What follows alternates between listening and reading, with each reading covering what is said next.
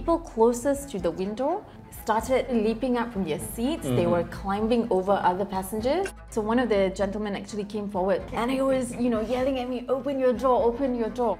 The cab just said, "No matter what you do not open the doors."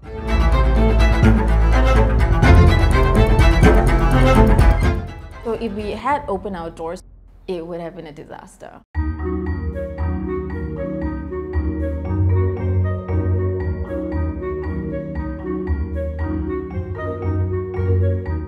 The Lion Air plane plunged into the sea. An Ethiopian Airlines plane has crashed.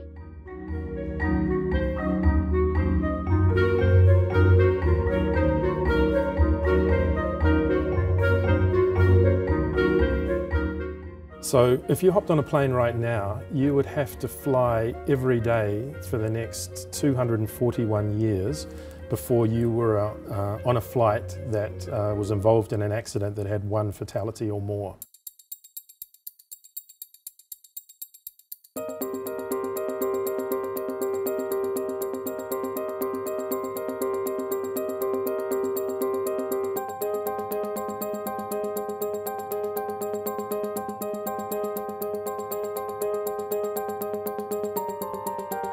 When you're about to land, firstly, there's a lot of maneuvering involved. So the closer you're to the ground, your reaction time will be reduced, especially when you're landing. And of course, with strong wind, it makes it more difficult.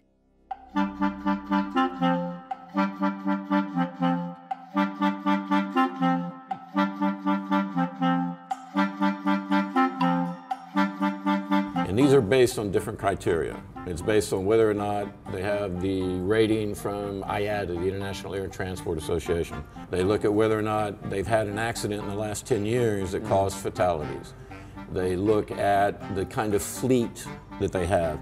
Is it an old fleet?